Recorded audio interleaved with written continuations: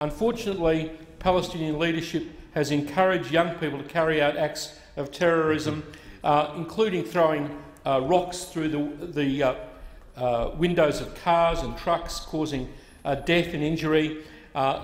through their media involved in violent incitement.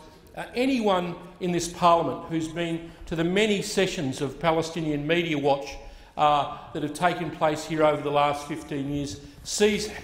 some of the appalling material on television in that area.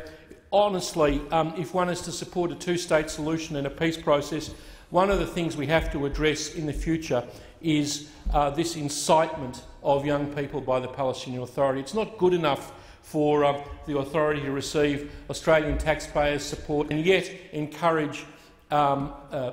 people via sporting events, young people at soccer matches, in their media, etc., that this person X, who was a terrorist who murdered 25 people, you have a soccer stadium named after, or an educational institution.